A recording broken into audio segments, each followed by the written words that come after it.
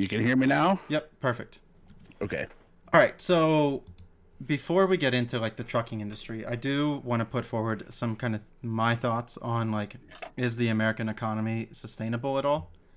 And then like we'll be able to go into it. So, I mean, we met last year. I think we met before COVID-19, Yes. and you kind of remember that I was saying it wasn't working back then. You know, it's not like my thesis has changed because of COVID. So from the way that I've looked at it, we our entire system is built on consumption, debt, credit, and financing. And some of the data that I was sharing before is we have 55 million people working in the gig economy. 47% of our economy is service-based sector. 70% of our economy is based on consumption. And we don't have a lot of jobs around the country. Now there are jobs in HVAC, there are jobs in trucking, there are jobs that need to be done.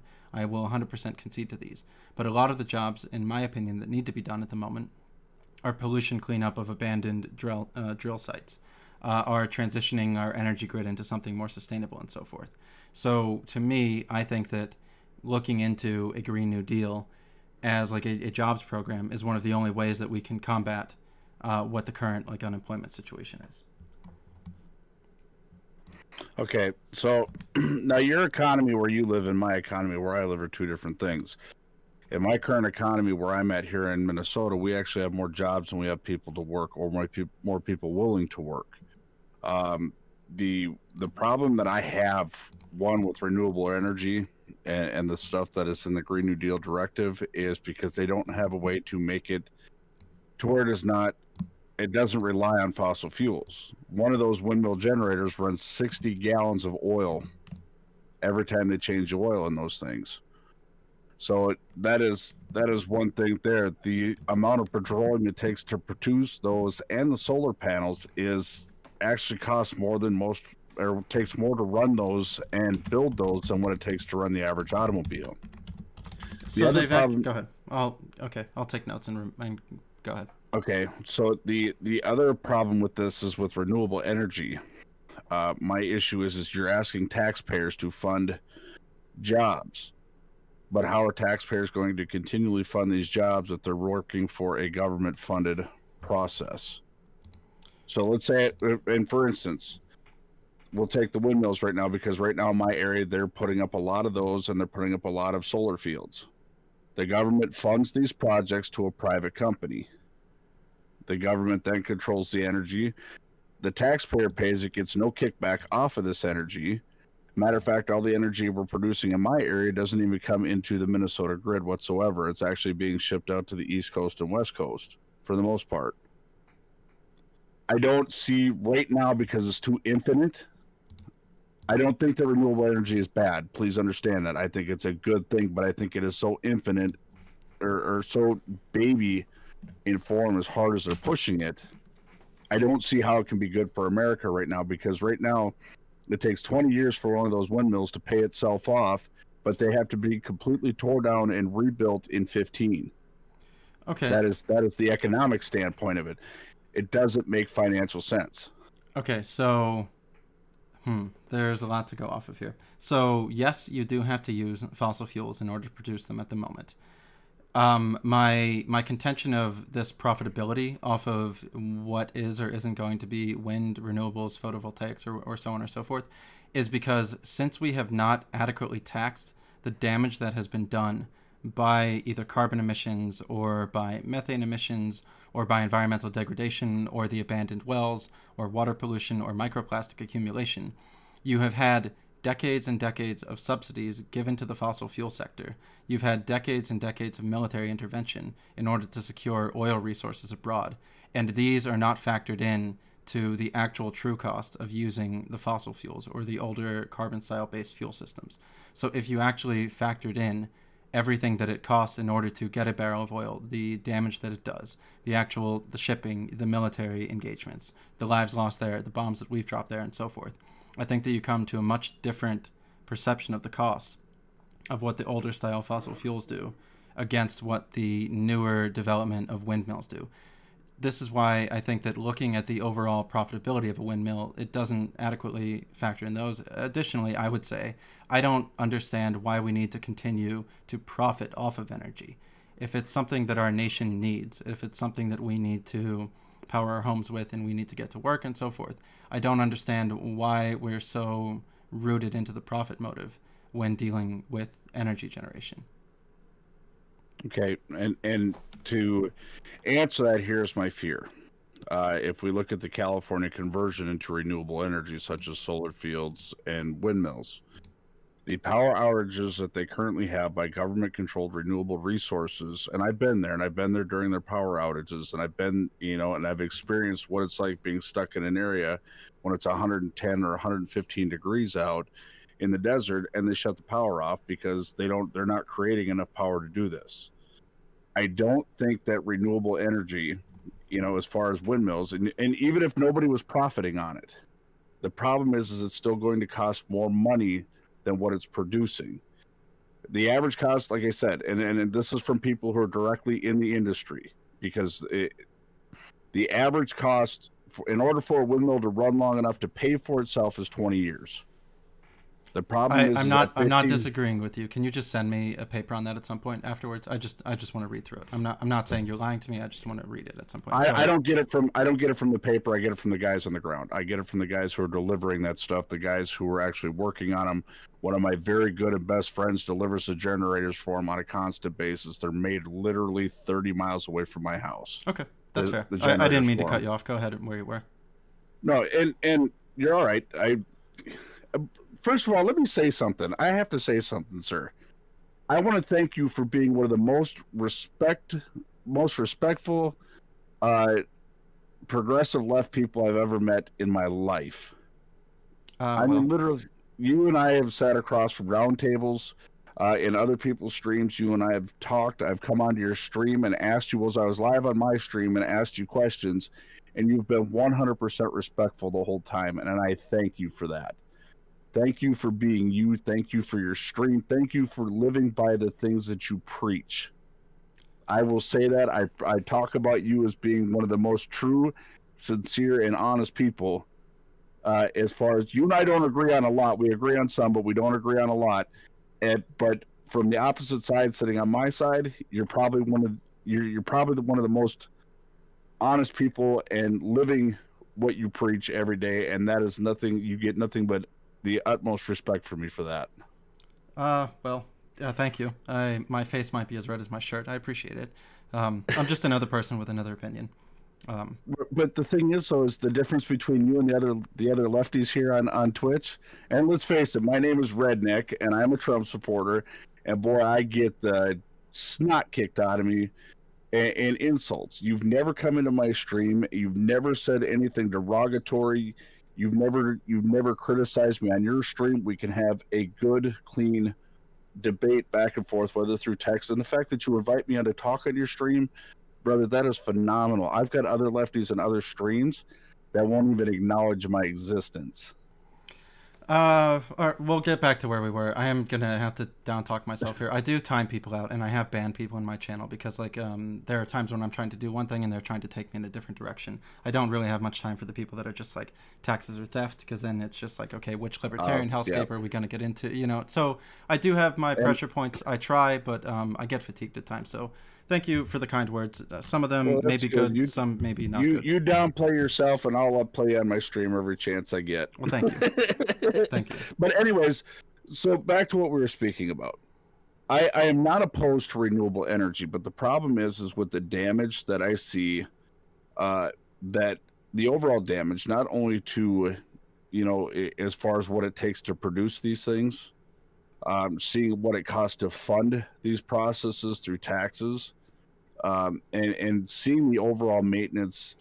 This is the stuff that bothers me. What did you think about me bringing up the added military cost of securing oil reserves over the past 30 years as something that should be factored into what our actual fossil fuels cost as? Do you think that there's any validity to this?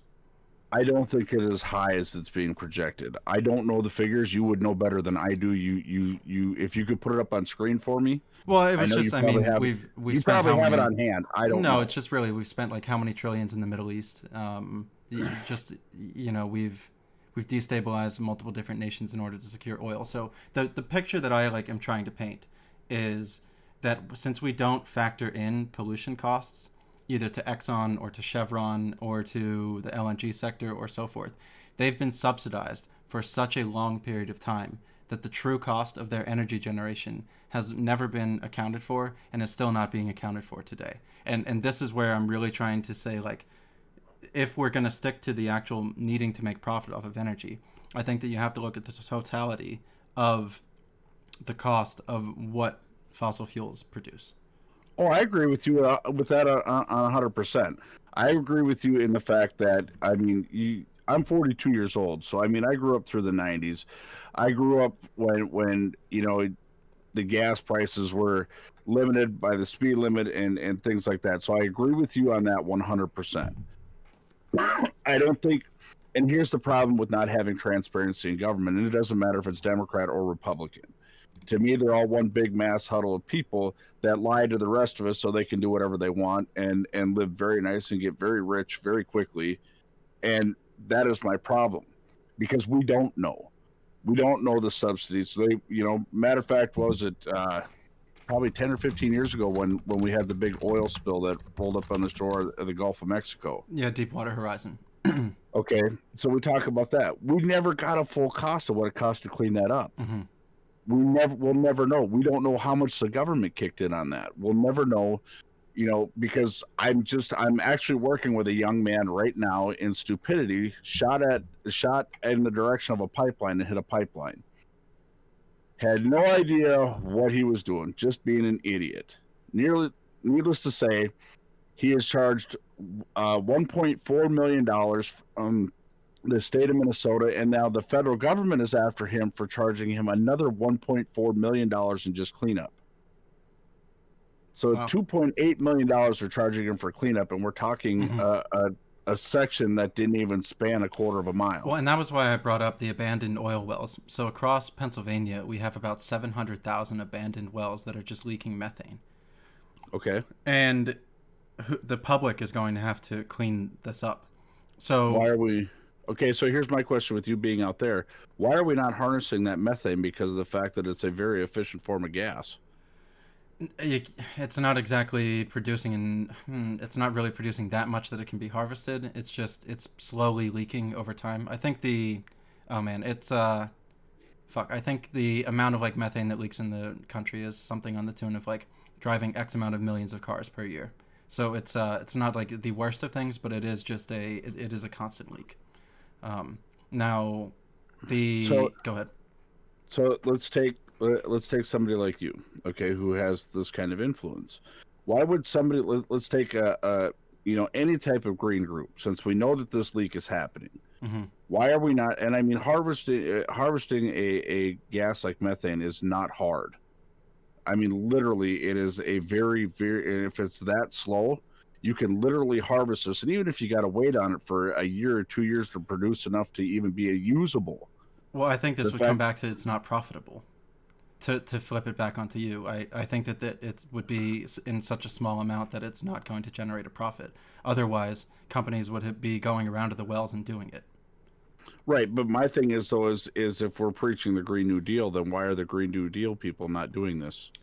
It's a part of trying to clean them up, but there's no money to do it. Like we don't have the money to go around and close up the wells or clean up the wells. So it's damage that was left behind by the private sector that's now having to be picked up and cleaned up by the public sector. And this is where a lot of people, you'll hear like a common phrase on the left at the moment right now is it's socialism for the rich and the corporations, and then it's barbarism for everybody else, or capitalism for everybody else. Because we've given tax breaks, we've given subsidies, we've given them the ability to do stock buybacks, we've given them the ability to get cheap access to debt and so forth. And they've left a polluted mess around the country. Yet because it's been left for such a long period of time, it's going to be the public that has to go in and clean it up. And actually, a big part of the Green New Deal is employing people to go around and clean up the oil patch. And there were multiple different proposals put forward this year, even in some of the bills pushed forward, to take the laid off workers out of the oil sector and have them go around and clean up the patches. But there wasn't any ability to secure funding for it. So all of the people that were working in Texas that got laid off, they could have been hired if there was some type of jobs program in order to go around and clean up some of the abandoned wells. But there was no ability to raise money for it. And that's where my issue becomes in this. Okay, because as a child, you know, being preached global warming and things like that, and all the things that we told that were going to happen as a child didn't happen. All the money they spend in funding global research, okay, all the money that they spend in environmental research, why are we not, if this is the case, then why are we not taking some of that money and some of that subsidies? Because we're talking billions of dollars, yeah, I can maybe answer even this. the trillions mark. Because it's been to counteract the propaganda that's come from Exxon and from Chevron and from, I hate to denigrate on the right party, but on the right-wing party of trying to fund anti-science climate movements. So it's been a multiple decades battle of whose propaganda can be true, it can be false. So I'm just going to say of whose propaganda has superseded over the other. So you can look at the 1970s and 1980s ExxonMobil climate studies, of which they've released many of the documents now that it's been 40 years. And they were concerned about CO2 accumulation, about parts per million, about rising temperatures, about rising waters, and so forth. Yet in the 90s and the late 80s, the 90s, and into the aughts, they were heavily funding anti-climate science movements. I mean, you had the CEO go into the Kyoto Climate Accords and basically outright denying that there is no human influence climate change. So a lot of the money that I agree with you could have been better put into, you know, trying to do kelp farming. Kelp farming is actually like a pretty decent thing to do, like in the oceans. It's good for food, it's good for the environment, and so forth. A lot of it has been needed to be used to counteract the propaganda that has been so strong by the big oil sector. I guess my question would be, brother, is what at what point in time do we look at? For me, my problem is I have a hard time believing anything that is government funded, because of the way I was indoctrinated as a child. I mean, I was told that the West Coast would have fallen off the United States by now. Florida would have been completely flooded over. Me being from Minnesota, all the 12,000 plus lakes that we have here would have been dried up, and Lake Superior would have been nothing more than a duck pond. That is literally what I was told.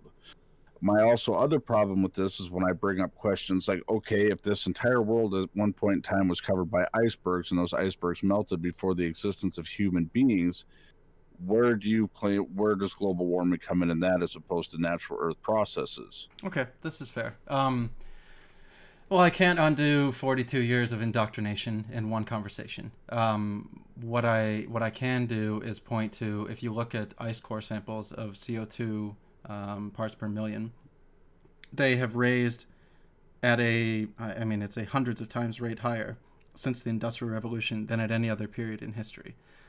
So when you factor in CO2 emissions, when you factor in methane emissions, when you look at chlorofluorocarbons, when you look at refrigerants and so forth, these are all just adding to the greenhouse gases.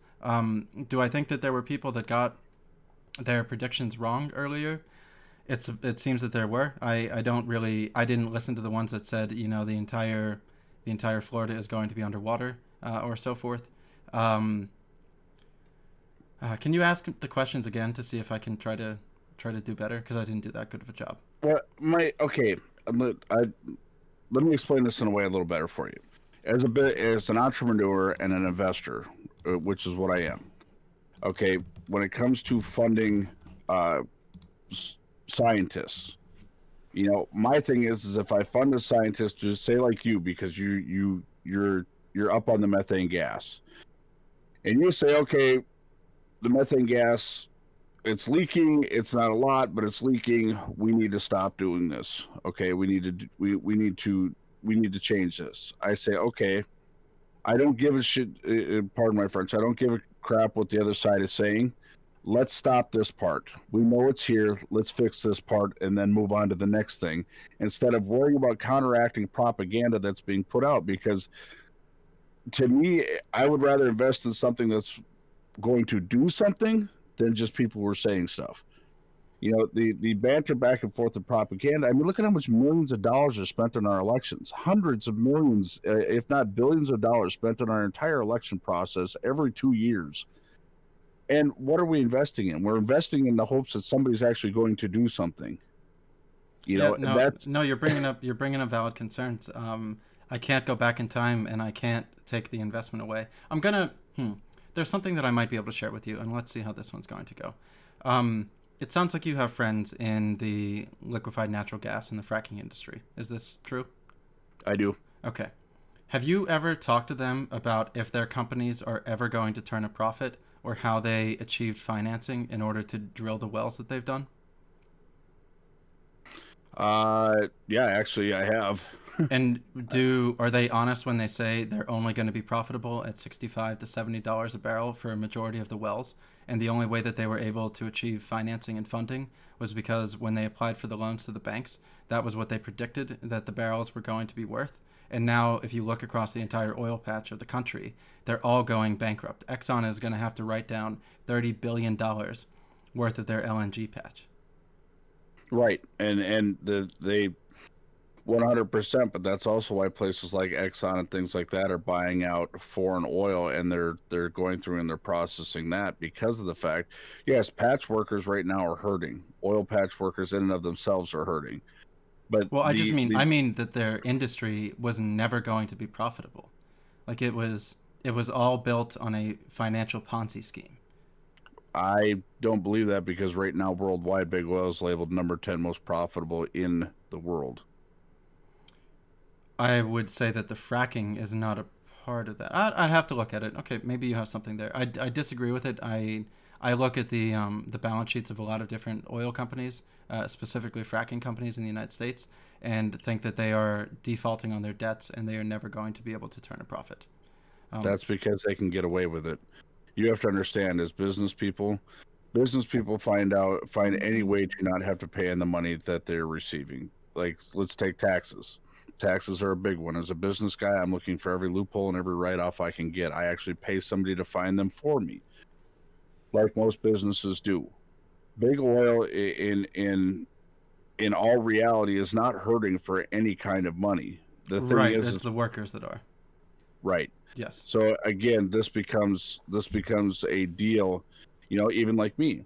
Now, if take for instance, and if Joe Biden, as president elect, continues with what he's promised to do as far as repealing all the tax stuff that Trump does, my taxes are going up, and because of that, my employees are going to make less. They have less. They have less of a chance to uh, be able to afford health care on their own, which means they will have to go on some type of government assistance to afford it because I don't make any more. I'm not making any more money than I was making before he repealed these taxes.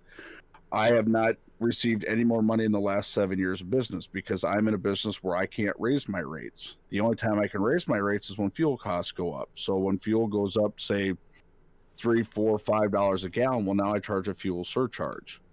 Believe you me, in 100%, and I will tell you this, my brother, if they made an electric vehicle that would do what I needed to do on an everyday basis, I would own one. I had high hopes. I had high hopes for the Cybertruck. I had high hopes for the GM Hummer.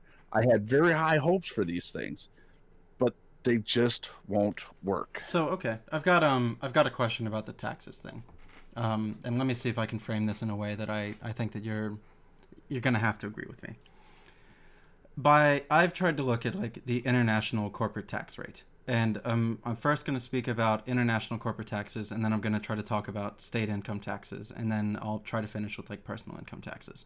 So, from my position of analysis, because there have been certain countries around the world that have dropped their corporate tax rate, let's say from I'm gonna have to make up a bunch of numbers, but we're gonna say, let's say in the 70s it was maybe 40%, and then one place moved it down to 32, then Grenada moved it to 28, then Ireland moved it to 26, and then another one moved it to 16, and another one moved it to whatever. Well, eventually they made it down to zero. There's Ireland that's at zero right now. There's the Cayman Islands that's at zero. So now you have corporations that are basing their business in these favorable tax havens because they can. And I don't think that you would disagree with this part. Then I look at state income taxes around the country, and I find the same thing has happened within our 50 states. You have one state drop theirs, and then another one drops theirs, and another one drops theirs, until you get to North Dakota, Florida, and Texas, which have 0% state income tax. Then I look at the corporate tax rate in the United States, and I kind of see the same thing of moving it down to 0. Then I look at the conservatives who tried to push forward, tax cuts for this sector of the economy, that sector of the economy. And I'm trying to frame all of this as, do you get at all concerned that the push is forever going to be to lower, to lower, to lower until there is no further room to lower? When I look at the interest rates in the banks at the moment, we're between 0 and 0.25%, so we're at the lower bound. Savings rates on my bank account are 0.1%. So because we've had 40 years of lowering the corporate tax rate, of lowering the income tax rate, of lowering the state tax rate, my concern here is our whole system is designed on thinking, okay, well, we're just going to cut taxes again. We're just going to cut taxes again, which rather than trying to invest in anything that would either return on a profit or even just be sustainable, we're all just looking to get like another tax cut. Well, and I mean, the thing is, though, is you take, such as a business owner like me, even though they say, oh, well, you're getting tax cuts, even on the corporate end, but what you don't understand is we're not getting corporate payroll tax cuts. We have to pay taxes for every single employee we have. We have to carry a minimal amount of workman's comp insurance for every single employee we have. These are regulations in which we have to follow. Now, I can give you a reason as to why you see these taxes deflating like this. Like, you'll have towns, even inside the states, that will say, if you bring your business here, we'll give you this land, because it just happened here where I live. We'll give you this land to build on. You'll stay on it tax-free for 5 to 7 years, as long as you bring your business here. And you sign an agreement that you're going to be here and running for 5 to 7 years. Mm-hmm. This is to incentivize businesses not only to come here, but to also grow here. Right. So aren't you concerned that this is now, the businesses have so much power that the only way that they're going to go somewhere is if the municipality bends over backwards in order to incentivize it to come there because it has so much power? No, and I'll tell you why. Because I'd rather the businesses have the power, the people, because as long as businesses have power, businesses are only powerful as the people that work for them, and the government doesn't have the power.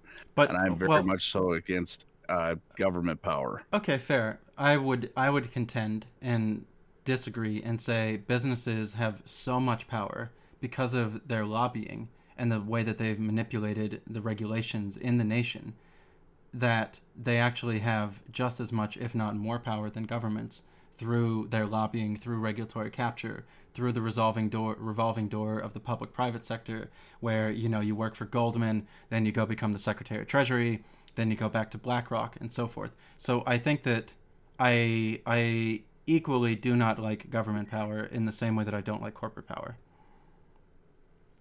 I agree with that too, but one of my biggest, and there are some corporations that have been so heavily government subsidized, such as big oil, such as a lot of corporate industries that are out there that have been government subsidized. And I think the two of them with their lobbying is absolutely ridiculous. I think it is all wrong.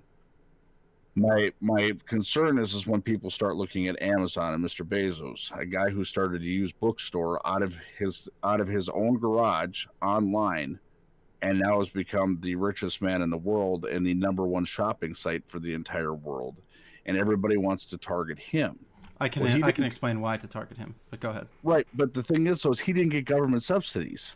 He didn't get government subsidies. Well, I mean, he took. I can explain why I think he did, but go ahead. Let me help you out. Okay, let's take Twitch for instance, where he's created free market capitalism. Okay, where he also takes these smaller businesses that aren't making that much, of the very small businesses, as far as e-commerce stores and things like that work with him. He is investing money back into their businesses. He's invested money back into them to expand, into their advertising, into either rebranding or building their brand. He is spending millions and millions of dollars in doing this, and nobody's giving him credit for it. Nobody's even acknowledging this stuff, because even though I don't work directly outside of Twitch, I don't work directly with Amazon, but because of what I'm doing and the market that I'm in, he wants to invest money into our side of what we're doing as far as advertising and things like that. Okay. We're not advertising for Amazon or anything like that. It's building our own brands. So I do have a counter to this, and it is going to be that the way that Amazon makes its money is through Amazon Web Services. If you look at their balance sheet, this is where almost all of their profits come from. And because they have ingrained themselves into so many different sectors of business, whether it's shipping, whether it's Twitch, whether it's Whole Foods, or so forth, what they have done, and the reason that I think Amazon is a monopoly, is because they're taking profits from one business that should not be linked or coupled with other sectors of business, and they're undercutting what was already out there and available. So they've taken one sector of the market that they've done very well in, which is Amazon Web Services, and they run a lot of their other businesses at a loss. And when they run that at a loss, they're able to undercut all of the other competition that eventually leads to the other competition to fail. I guess if you're relying on Amazon as your sole source of income, like me, I don't. I mean, even though Amazon can be something that helps me, I don't rely on it to build me or allow me to grow. But if there's things that I can use, if there's something that Amazon has to offer that I can use, by all means, I'm going to use it. Well, do you think that you can you really survive as let's say that you are a small business seller? Do you think that you can really survive at the moment if you're not selling your goods on Amazon? Absolutely. I've been doing it for years. You work in you work in trucking. I mean more of like selling like a widget. No. I have my own merchandise, my own stuff. I mean, I have my own stuff, and none of it is on Amazon, and it does quite well. It pays for itself quite well. Am I getting rich? I would come across. So you're doing like your own personal merch, and you have your own personal brand. I'm just talking about a person who just wants to be I don't know, you make candles or something. And you've backed me into a corner that it's going to be difficult for me to back out of, because like you do have an example of you succeeding in it. So I'll have to concede this point. I'll have to go back through the VOD, and I'll have to think of like how I can counter it. Because and I understand what you say, because the problem is again, this is indoctrination, in the indoctrination of America by big tech, because people believe that in order to start a small business or to start any type of business, you have to be available to Amazon, and that's just not true. You know, the biggest problem is I'll have data for next time. The problem that businesses have is the fact that they think that this is the answer, and this is why they fail. You know, this is, again, like you said, just eBay, Amazon, you take your pick. You're going to find somebody on there cheaper. You know, that's the thing. Are you at all concerned that Amazon manufactures their own goods to undercut the goods that used to be sold via their Amazon Basics line? So they take the data of the products that sell well on their platform. Then they use their leverage of being a multi-trillion-dollar company. They contract with a corporation in Indonesia or China or so forth. They manufacture something, and then they sell it at a cheaper rate because they don't have to pay the 15% premium that small businesses have to in order to sell goods on Amazon. Therefore, they own the marketplace and they own the market. And I'll bring back up again that they're subsidizing all of this via the Amazon Web Services profits. Right, but that's the thing, though. If you don't like what Amazon's doing, don't use their services. There are other places that you can go to, but if Amazon becomes your link to go look for this stuff, that's the problem.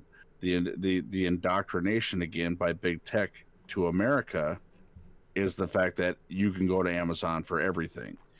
Whereas opposed to, I'll give you an instance here to give you an example. Quick Trip moved into my local area, was literally trying to push out every mom and pop's gas station in the area. Okay, Quick Trip is a big gas station, travel center type deal, fresh food, everything, trying to push everybody out of the market. What had happened was the fact that all the locals in the area said, no, we like our local community gas stations, and they continued to support them, and these small local gas stations continue to thrive because they were not going to allow a big corporate place to push them out. Am I saying they're going to be as profitable? No. But can they self-sustain? Absolutely. There's people that do it all the time. there's small businesses across this country that do it all the time. And I literally, in my little neighborhood of 500 or 499 people, I have 7 businesses in this little town that are all thriving despite big corporate businesses moving in on top of them. And I will concede to you that congratulations, you are doing an excellent success. I do try to look at more of a macro scale rather than like more of like a local scale or a micro scale. And I'm gonna just have to get better to articulate my points to be able to kind of No, explain. I understand your points. You're bringing your don't second guess yourself. Your points are very, very well received and understood. But as somebody who's here on the ground, who sees a lot of things around, and somebody who travels America a lot and looks for this kind of stuff, you take me and the millions of truck drivers that are in this country right now. We would by all means rather support a small mom and pop's diner or small mom and pop's gas station or truck stop long before we would rather pull into a big, Love's or any big corporate monopoly. I actually agree with that. I know I agree with this. Let me try to. Well, we've come to that's an impasse that I'll just have to work on. I'll get I do want to. One of your viewers said something about Amazon not paying taxes for years. I want to point out something. Again, nobody gets a tax break on payroll taxes. If you look at how many people that Amazon employs, they have to pay payroll taxes on every single one of those. They do, but for the first 19 years, they took any money that they were making and they used the tax loopholes that have been lobbied for by businesses for the better part of a century to invest anything back into the company and say, oh, well, we're investing back in, so we should get a tax break. And by allowing them to do that, they invested in a heavy amount of automation. They invested in a heavy amount of robotics. So we were actually subsidizing their ability to eliminate the physical labor force. And they're going to continue to do this. So rather than us benefiting from automation or robotics moving forward, we're allowing a company to use the profits of their laborers in order to reinvest into robotics and automation. That way they can continue to get rid of the physical manual labor that we've been doing.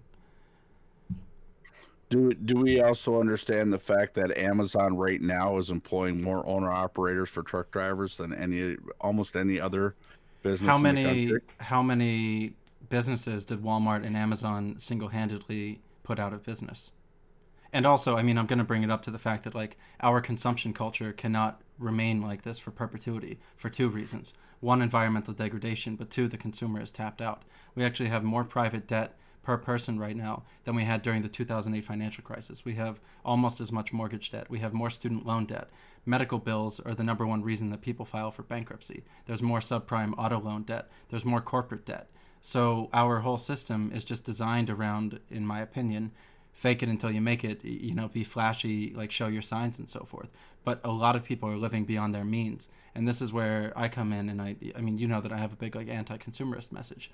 But I don't see how this is going to be sustainable over the long term. It's not.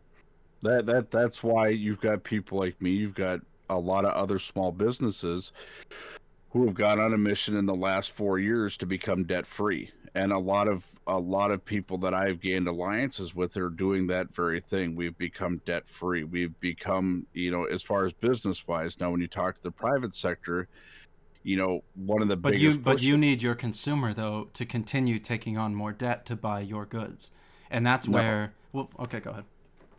No, because the thing is my consumer, okay, my consumer, I don't need them to pick up anymore. I offer a very viable service at a decent rate.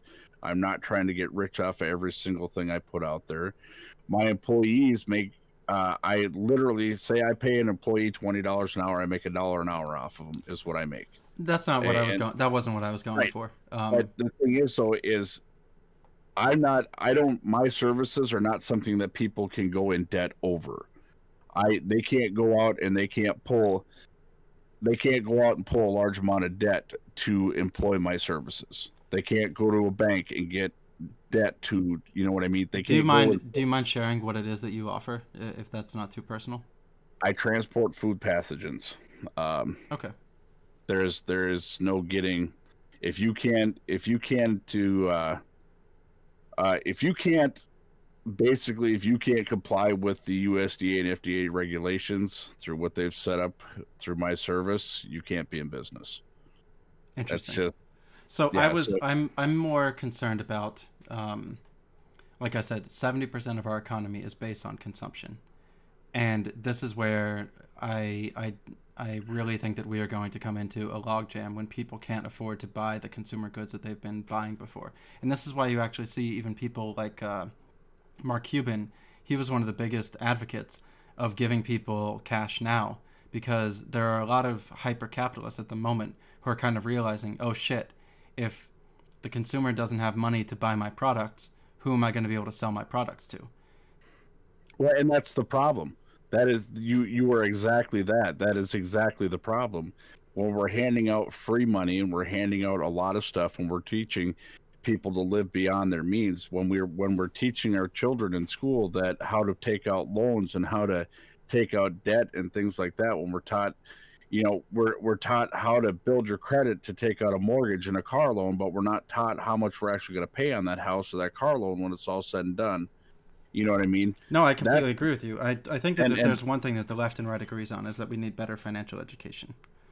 and that is, I mean, they're still teaching people how to balance checkbooks in school, but they're not teaching them, they're not teaching them you don't need a credit score anymore if you just save your money. They don't teach them savings versus. Hold on. There's no incentive to save your money at the moment right now, because you're losing money to inflation, or you're only getting 1/10% in your bank account. So But because it's not everybody, about it's not well, about inflation. It's about being able to pay for things cash. well, Like but right now, I used to, when I started out, I went into debt every year. I went and bought new vehicles. You know what I mean? I would go buy new vehicles to get into debt every year. And I started realizing this is wrong thinking. I was told in my business management class in college that you should be running your business off the bank's money, but I'm like, it's not really the bank's money because they're making interest off of this. I'm paying a 3-year loan or a 5-year loan or a 7-year loan, depending on which vehicle it was. I'm handing them my money. And even though this is what's taught in business management, and this is how a lot of businesses work, I choose not to go down that path because they say, well, build your business off the bank's money. Well, we've seen what happened in the times of recession when the bank comes back and says, hey, we want our money. And you say, I don't have the business. Guess what happens? When this happened during the Obama administration, when businesses started collapsing, I didn't collapse. The only thing that hurt me was the Affordable Health Care Act, because my insurance went from $121 per employee to $385 per employee. And then insurance companies not only did that, they raised my car insurance rates from 80 something dollars a month per car to have it on the road to 380 something dollars a month because of they changed the liability laws on it with the Affordable Health Care Act. This about buried me. I literally, 19 employees all had to go. yeah, I mean, I can't really refute what you said. I mean, if you're telling me that your costs went up, there's no way that I can push back against it. There are a lot of people on the left that did not like Obamacare. Um, yeah. but it's being pushed again, and that's what scares me. Well, That I is mean, my I fear. think that there's a difference between single payer and extended Obamacare. But this gets into like, is a public option useful at all, and are you just bifurcating the market and so forth? And man, Yeah. this conversation is, well, it's wonderful. It You know makes what the me. problem is, brothers? You and I don't talk often enough, so it's like we're trying to get everything out in one show. Yeah, I mean, I can sit here and do these things forever. They're You and intriguing me to me, both. and I do like to hear from people that disagree. And I mean, you disagree because like for a multitude of different reasons. Some things that the government has done has been very bad for you personally, and it's been bad for a lot of other people personally. And here comes like the question of how do you get faith back in government? Or how do you walk back from the debt cliff that we've walked ourselves into? Actually, that's probably even a better question. When you have an entire economic system that's backed on fiat and credit and overextension and consumption, and I very much rail against hyper financialization because I would like to see home prices go down very much. However, if and when that does happen, the banking sector is going to completely collapse because they're all built around mortgage-backed securities. And if they have any type of write down on their debts, then they're going to go defunct. So because we've allowed everything to become a financial instrument, I mean, they wrap up student loans, they wrap up subprime auto loans, they wrap up credit card loans, they wrap up mortgage-backed securities, and so forth. So because, well, TLDR, I think finance has ruined the nation. Would be my big point. Oh, I think that did too, but we have to look at where it originated, and this is the problem with not teaching. When we redact American history, as brutal and as ugly as it is when we start redacting American history and understanding what it is that first put this country in a massive amount of debt, hence being World War One. You know, and even further back when we had the gold standard in this country and we were printing basically gold certificates that had absolutely no serial number, no way to trace them, no way to nothing, where they were telling people to put their money in a banking institution. They're putting their gold in a banking institution, and we'll give you a certificate that says you have this much in gold in this institution. My problem becomes this, is when we go back and we look at the actual history of how this stuff happened. And a lot of one of the biggest organizations that was shut down on this was the Montana Freemen. Now, don't get me wrong, they went too far to the extreme like most places do, but they had a lot of factual truth in their history. I don't know who they are. Look them up. You'll find it very interesting. You might actually find that you agree with a lot of what they had to say, because that was their big thing, is a debt-free America. And they found out they were finding codes in law. A lot of them were off base, but they were finding codes and laws that showed that this debt and these tax debts that Americans have been forced to pay since, I mean, our biggest debt was what was it, 1932? So we acquired our biggest tax debt. So there's a difference between a public debt and a private debt. And right, absolutely. But because of the fact that the governing faction became so far in debt, let's preach public debt. Let's preach investing in the government so we can cover our debts. It's like robbing Peter to pay Paul. But in the meantime, you know, Peter's not getting his money back. I mean, I'm of the camp that as long as our debts are denominated in dollars in the public sector, I really don't care about them, because they can just hit 0 and 1 and pay it off. So I'm in a weird camp of this part. Well, there was a study back in, and don't quote me on this, but it might have been 2011 or 2012. There was a study done back then before we handed out a bunch of bank stimuluses and stuff like that, and automaker stimuluses, even and all this stuff. Had each American taken on the debt, I think it was like $10,000 or $12,000, our national debt at that point in time would have been paid off.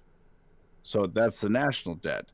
To run this country, if every American were to stand up and pay a 7% flat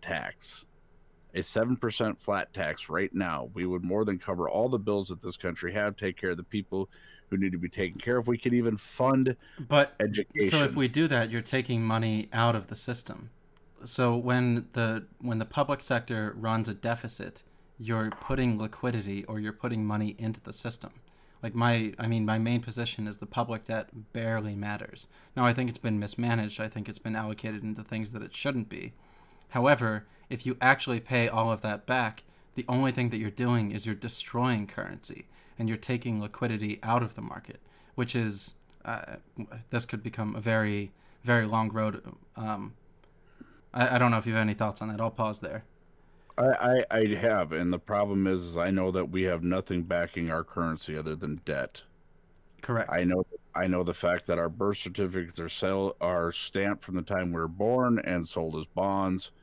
I've heard this one before. I don't know if that's I don't know if that one's true or not, but if you can actually attain an actual copy of your original birth certificate, you will see that it has a serial number in the upper right hand corner. When I get mine, I'll have to dig mine out. I have to find it since the flood of our basement, but I will show it to you, and it's literally stamped by World Banking deals as bonds. Each birth certificate is bonded for $1 million because the statistic is either in your lifetime you will pay $1 million in taxes or you'll be incarcerated and taxpayers will pay $1 million for your incarceration. This is literally the fundamental math behind it. One way or not, each individual birth certificate is worth $1 million. This is why the government can continue to accrue debt in the way that it does and borrow money in the way that it does. I'll agree with some of this. I'll disagree with some of it. That's fine. You've given me something more to research because I've really been looking into monetary systems like international reserve currencies, global macro lately. I've been down a weird fucking rabbit hole. I started looking into cryptocurrencies, and so forth. So I've been trying to tune in on your international stuff because I'm really curious as to what your research brings out, because the stuff that I have found, the old stuff that I am reading is actually I attained while I was incarcerated for 7 years, and it was actually by a gentleman whose family was in Jamaica, and it was actual old school American history stuff. When they started talking about it, when they started talking about the selling out of America by Theodore Roosevelt, when they started talking about the inception of Social Security, the inception of property taxes. No, I'm not an Alex Jones fan, and I would greatly appreciate the lack of accusations. I have not read a single comment from chat this whole conversation. I Sorry that you are. Yeah, I haven't looked at a single one. Yeah, sorry about that. No, you're fine. Wait until I tell them that I am. It's gonna make their heads explode. In all honesty, here's the deal. When I spent 7 years locked up in one of these 1994 crime bill warehouses, and that's exactly what it was. The prisons that I was in as a federal prisoner were built based on the 1994 crime bill and basically built as human warehouses to collect at a minimum $87,000 a year per person from taxpayers. It really started making sense compared to the stuff I was reading. That was the thing. And I'm sitting here, I'm like, if they're collecting $87,000 a year per person in these warehouses, literally when you have wardens sitting in this prison making, $120,000, $150,000, $160,000 a year, and they're retiring with these outrageous pensions, I understand how they can afford that. Mm-hmm. There's a reason that the news media and news press is not allowed inside of federal prisons, as far as that's their policy, because if the government was exposed on what they passed in 1994, people would be flipping their rocker when they find out there's people doing double life and natural life sentences over having a crack pipe or a baggie with resin in it. Because if these people's stories actually got out, America would flip their wig and is how much money they're spending per inmate to be in there. Well, there is a huge faction of the left that wants to abolish prisons and at a minimum decriminalize any type of drug, additionally decriminalize sex work. So there are massive wings of this. Now, here's the thing. I have no problem with what people want to do to their own bodies. You want to infect it with all sorts of different drugs, have at it. But if you perpetrate a crime in the act of doing that, right now in the justice system, it's called a mitigating circumstance. So if you are high when you go out and you perpetrate a crime, that'll actually get you less time because they will then stick you in inpatient treatment as a alternative for your sentence, which I strongly disagree with. I'm not entirely equipped to go down this road. I'll say like my final comment on that one, and then you can, provide like your closing statement on it, and I'll see kind of how you take it. Okay. My thinking at the moment is material conditions are so bad in such a broad swath of the nation that a lot of people turn to sedatives. I'm using the word sedatives instead of drugs.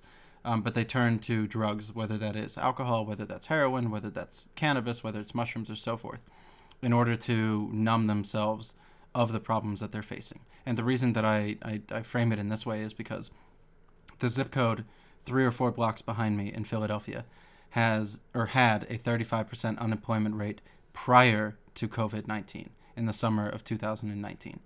So I think that since so many people are in a minimum wage job or a mundane job and they can't afford, good food for their kids, or they can't afford to put their kids in school or so forth. I think that you have a lot of people that have turned to drugs because of their socioeconomic conditions. And then once you fall into this cycle, it becomes like a very fast downward spiral. So I'll stop mine there. And if you want to make a final comment about that part, then I'll let you go ahead.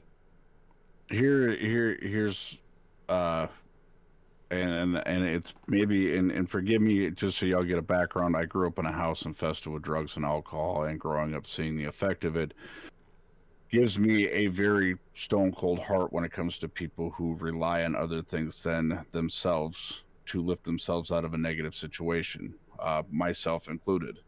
So when we talk about turning to these alternative things to make life better or to just escape from it, I think my personal feelings about this is, I think the reason that they don't prosecute these people until they have enough to lock them away for life is they let them get away with it. I mean, in Minneapolis, it's been a well-known fact that you're not going to jail for having personal use marijuana. It's been that way since the late 90s because they don't want to deal with it. The judge isn't going to put you in jail, that kind of stuff. They're waiting for, and matter of fact, here in my area, they were when a drug house, or a dope house as they call them, was called in, they were basically told they had bigger fish to fry, so these little places didn't matter, and still operates to this day 7 years later. Yeah, my main question is just why are so many people turning to drugs at the moment? And I don't think that either, well, I mean, I'm going to have my opinion, you're going to have your opinion, but I think that that's really the root of the question, is why are so many people turning to numbing themselves? Why? Jeepers. To try and put that in a broad spectrum, I guess I don't have, I guess I couldn't give you an honest answer, give you a viable answer that would not sound absolutely ridiculous. But I can give you my personal belief. I just believe they're weak-minded individuals who choose not to get themselves out of their own situation. Because we are in America, and you can go to other places. Just because you're born in the ghetto of Detroit or Philly or Pittsburgh or wherever doesn't mean that you have to stay there. Does not mean and again, I will completely disagree with this because, like, you grow up, you live in that environment, you don't have access to a good public education system because your property taxes are what funds your school, which means you don't have pencils in your school, you have oversized classrooms, you don't have enough money to move, you don't have enough so please, people in my community, I see that the chat has gone very fast. I don't even want to look over because I imagine I know most of what you're saying or most of what you're thinking. I disagree with your thought of it, but hey, I'll say that good on you for believing it, good on you for sharing it, especially in a place where I know a lot of people in my channel right now are just going to want to be like, wow, is that really what yeah, so I don't agree, but yeah, but you're again, my statement, and that's why I opened up with what I did. It is because of my personal dealings with drugs. It is my personal feeling of being a child, being abused as a child by drug addicts and alcoholics. That is from my own personal experience. This may not be the norm, but this is why I have the beliefs that I believe, and that's why I said that. And in all honesty, I'm sorry that people don't agree with me, but I have to go based on my own personal experiences. Yeah, so let's I do have maybe like a final question to like end on here. I mean, we can keep talking if you wanted to, but I do have a question about that one. It's your show, brother. I'm yours for however long you need me. Okay, I think I'm gonna wrap it up because I kind of want to have another beer and start to unwind a little bit.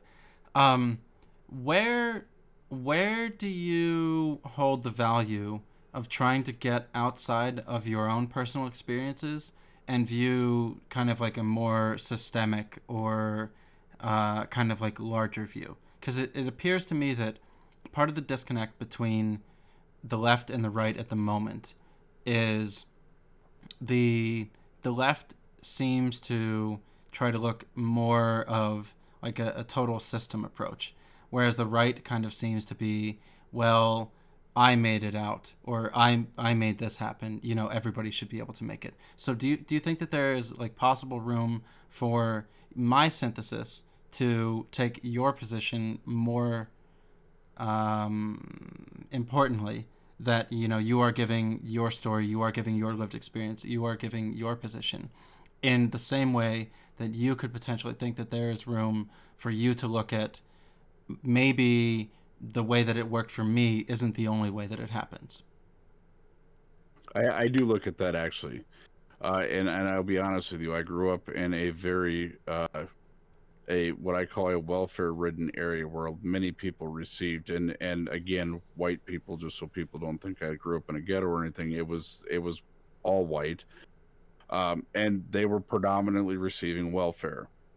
I watched the same people that followed in that same footsteps as their parents, who continue to get the government handout of welfare and EBT and free medical, and they've done nothing.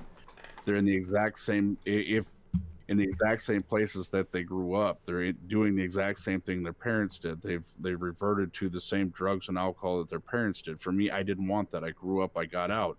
The problem that I have with the system that people are implying. Okay, mind you, I got out of prison about 8 years ago this month, actually. It'll be 8 years ago, the end of this month. I came out with nothing. I had a Bible in my hand and clothes on my back. I started out a job that paid $7.25 an hour. Okay, I literally worked my way up from absolutely nothing. I worked my way up from absolutely nothing, and now I have people telling me because I'm successful and I'm making money and I'm ahead of the game that they want to take that from me and give it to somebody else who did not have to go through the 60, 80, 100 plus hour weeks that I put in every single week to keep this dream alive. You know, I worked my way up. I had to relocate. I moved 2 hours away from where I was originally located in pursuit of another job. You know, with nothing. I mean, literally a $7.25 an hour, everybody knows doesn't pay for nothing. And I moved out here with a car full of stuff and a rental, you know. That's the thing. So when I look at that and then I turn around and I got somebody saying, well, hey, now you got to pay more because you made it so somebody else can have it. Nobody handed me anything. Anybody knows anything about felons, we get nothing. We get zero government assistance when we get out. We get zero health. We have to pay for that ourselves or find a job that gives it to us. Not to mention the fact that job opportunities are extremely lacking for guys like us because we have been so badly skewed by the government. We've been so badly, you know, criticized that, hey, this guy's a prisoner. He's absolutely a piece of shit. You know, this is what they're told about us. So nobody wants to give us a chance. And by the chance that somebody even, you know, 2 hours, 3 hours away is willing to take a chance on me, hey, I've got to take this opportunity. So it's pack up and move and go before this opportunity doesn't arise. My problem is when I make over that, Larry, just so you know that. I want to point that out to you. I make all over that. Good for you. Good for you. I don't. I do. And the thing is I also have people who depend on me to put food on their table and keep them employed. Yeah. No, you know? and I like hearing your story, and I like trying to think about this in a different way. Hold on, I need to address something, and I'm sorry. Please forgive me. This Tweeb 222. Did they say something? I would like you to read that comment as somebody who's known me for over a year now. Oh, okay. Yeah, will. That's asinine. Why would you do that? This is what makes your side of the argument look bad, because this is what we deal with every single day. Two people can't get in here and have a decent conversation and opposing views without somebody coming in and saying some stuff like that. That is uncalled for. That is unreasonable. I'm telling you why I believe, you know, it's the turnaround, because to say somebody supports it, no, I take great offense to that, because one, my grandfather fought in World War II against the Nazis. My grandfather was on Normandy against the Nazis. I find that highly offensive. You know, and the fact that I had so many family members lose their lives over this, that's just not right. This is why when we're pushing, you know, right now the agenda in politics and Joe Biden and Kamala Harris are pushing that. Okay, we need to move on. We need to get along. We need to say, okay, it's time to stop being at each other's throats, and that's what makes it hard to do that very thing. And I'm sorry, I know it went off base, but that stuff just really... No, I mean, it's something that triggers me because this is the problem with social media. Oh, trust me, I know that one. I've been on here now for 3,000 hours of trying 3,000 hours you got in? Yep. Hold on, let me see. I gotta look, see what mine is. I guess I've only checked it once. Yeah, I started in February 2019. And that's what I have done since then. So I average about 5.5 or 6 hours a day since I started streaming, which means I have been online a long time and too much. Yeah, I will. Here, I'll give Holy good! How many hours did you say you got in? 3,100. Shut the front door, brother. I've got 144 hours and 49 minutes in. Granted, I don't stream all the panels I'm on, but still. Here, I'll bring it 3,000 hours? I'll show you. Kudos. I'll show you here. Hold on, let me get back to you here. I got to get back to where I can see you. Channel analytics. I did 201 hours this month. 201 hours? Yeah. Holy good night. Since February, I have done 3,106 hours. Wow. My hat is off to you 100%. Oh, thanks.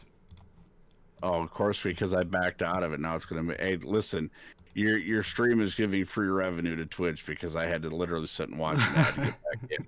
Yeah, I have a problem with that. So I unaffiliated my channel. I think I might be... Well, I don't know if you accept subs. And that's the thing. When I tell people, as far as you want to see a real progressive left person, go watch Tory News because you've dropped the affiliate program. Mm-hmm. You are living what you believe, and that's why I have the utmost respect for you. Oh, thank you. It's actually it's a year this month since I got out of my contract with Amazon. So you know what my biggest feature was getting to you was the fact that when you and I started talking about 3-letter conspiracy theories, right? You and we started going off on some stuff, and it's like, oh my goodness, we literally overran a round table with it, and it's like everybody's looking at us like they're looking at you. You sure you're not a right winger? And they're looking at me like, you sure you're not a left winger? I'm like, oh no, man, we're on something. Y'all just need to get hip. Yep. No, I agree. Yeah, I have left policies on the Green New Deal, on worker ownership of companies, on Medicare for all, on tackling corporate power. I have libertarian policies on Second Amendment, First Amendment, surveillance, data networks, traffic cameras, stop and frisk. On our ballot in Philadelphia here, we got to vote against stop and frisk. They're still allowed to do stop and frisk in Philadelphia. What? Yep. Really? Yep. I didn't know that. That's horrible. Yep, they're still allowed to do stop and frisk. Yeah, that is the biggest form of racial profiling I've ever seen in my life, and that's fucking asinine. Yep. Forgive my French, because I have who's now doing double life in prison, but a friend of mine who's African American in New York, and I actually got to see that firsthand what stop and frisk was, and that was the most ridiculous thing I'd ever seen in my life. Yep. And I got frisked just because I was there visiting.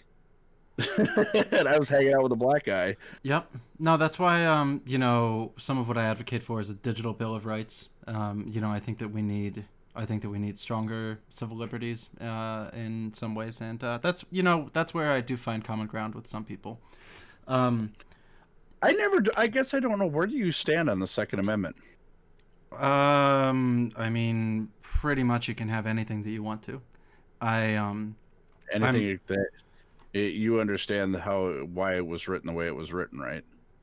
for defense, for a multitude of different reasons. Basically against a tyrannical government, because we just fought off our independence from a tyrannical government, which meant that Yeah. at that time we had the same weaponry our military had. And that's why I'm a very strong supporter, even though I can't legally own one in the federal government's eyes. I can't legally own one. Mm-hmm. But I'm very much so for it, because it doesn't matter whether you agree with me or not. I would still go to my grave protecting everybody. I do want to get rid of the cash trades that you can do in, I think it's like Tennessee, maybe Kentucky. You know, I'm okay with doing background checks. I am probably even okay with like some type of way to like know the amount of weapons that are out there and so forth. I really don't want to go down like a gun talk now that I'm 2 beers in and in a long evening. But I mostly say that if anybody tries to come take mine, it's going to be a long affair. Well, let me tell you this, and you could take it as somebody who is a reformed criminal, self-reformed. The system had nothing to do with it, by the way. I'm a self-reformed criminal. I decided that life needed to change, and I used what was around me to change. But I will say this. Criminals don't care about your gun laws. I didn't care, because when I was a criminal, I had 250 guns, and I wasn't allowed to own a single one of them. Mm-hmm. So we don't care about your gun laws. I will say that from a criminal perspective, so you can pass all the laws and background checks and everything that you want. It doesn't make a damn bit of difference, because one thing people don't understand is people are opposed to the wall. Mexico is the major pipeline for illegal guns coming all across the world into America. I just would like to inform you all of that. Interesting. I am going to wrap it up here. So if you'd like to tell people about, you know, your morning show, if you want to tell people about your merch, if you have anything that you want to do. Now, if you do a closing argument and I want to like counter to it, I am going to reserve the right to do that. But yeah, if there's anything that you want to bring some awareness to, you know, go ahead. There are 76 viewers, so, you know, go ahead and enjoy. To the 76 viewers in here, again, thank you so very much for entertaining our conversation. Touring News, thank you very much for having me on, brother. It is always a privilege to be able to talk across the table with you in one form or another. And to the people of Touring News' channel, those of you who have been respectful, thank you very much for that. To those of you who stuck up for me and actually pointing out what I was saying, thank you for that, because I have been watching the chat the whole time. Oh, we lost you. Hang on here. Me to be there. Hang on, you froze. So just yeah, Rico, you froze. Can you hear me now? Yep, perfect. All right, we're just like Verizon then. AT&T, reach out and touch someone. So, my name is R3dNeckInvasion, 7 to 10 a.m. Monday through Friday, Central Standard Time. Come check out the Invasion Nation Morning Show. You do not have to agree with me to be there. It is a safe space to have your viewpoint, as long as you are respectful. Everybody's viewpoints are welcome. I don't care what your race, your religion, your sexual preference, your political views. I don't care. We're just up for good conversation. So please, by all means, come on in. Yeah, thank you for taking time out of your evening to you know, come have the talk. I really do appreciate it. And when are we going to do a panel on the 3-letter conspiracy? Oh, we can try to set something like that up if you want to. I just read a book, The Jakarta Method, that really involved a lot of like CIA coups and so forth. But I mean, it doesn't look good for the United States. You know, it kind of well, we'll try to set something like that up for sure. I can work on putting something together. They just real quick here. You have seen the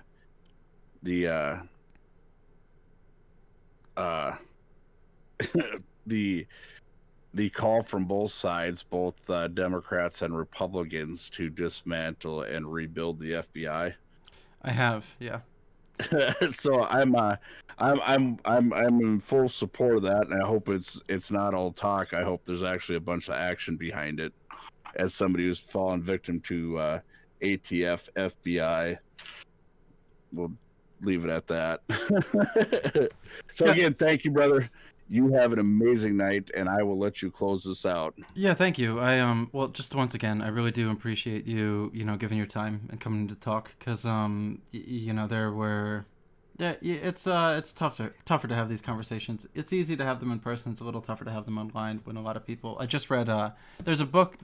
Here's where we'll end. I think there's a book that you would like the first 3 chapters of. It'll take you about an hour to read. It's called Society of the Spectacle by Guy Debord. And Society of the Spectacle. Let me write that down. Yeah, it talks about how it talks about commodity fetishism. It talks about performative. It talks about spectacle. It talks about how society has been warped and manipulated and so forth. And I think that it's important to read if you're a Twitch streamer, because I think it highlights on a lot of things that kind of happen like on the platform. And I've fallen victim to it. My community has fallen victim to it. I'm sure many others have before. And I think that you'll enjoy it. So I will definitely be looking. Is it available online? Yeah, you just type it in and the PDF will come up. Really just the first. I mean, even the first 2 chapters of the 3 chapters. Then it starts to get into. I can't even understand any of it. I don't. Man, it's like a weird French. So the book was written in 1967, which is something also important to understand.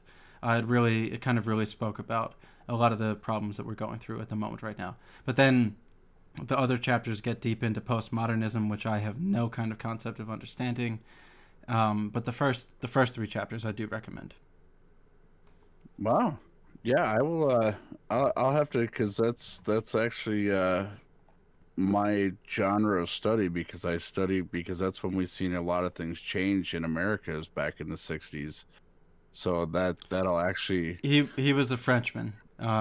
So it's written from the French like postmodern school, but you'll definitely enjoy it. And after you read through it, send me a DM and we'll get together for another chat. You have my phone number in your private messages. By all means, feel free to text me anytime. Cool. That's probably the easiest way to get a hold of me. Sounds good. Simply because I'm on the road all the time and I don't have time to come in and check my DMs and I have a tech team that does this. So the fact that I'm actually on here talking to you, Redneck tech support, shout out. Well, he actually he left us. Oh no!